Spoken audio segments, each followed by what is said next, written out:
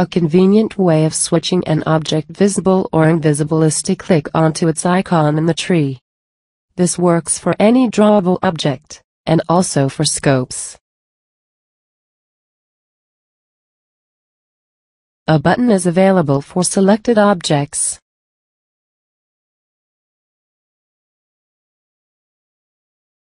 This visibility button can be used, for example, for a multi-selection.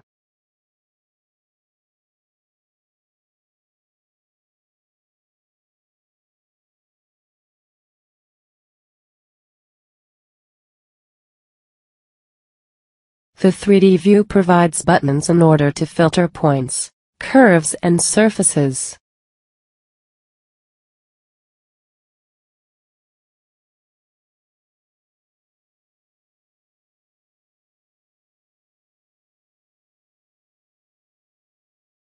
Such a type filter can also be utilized for fast selection of, for example, only curves.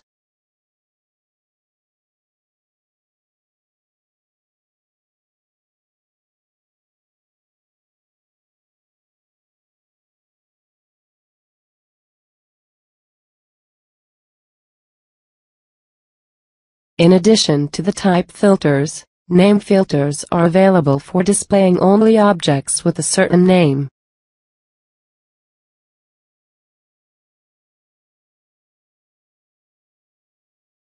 With this filter, an object gets displayed only if its full name contains the given string.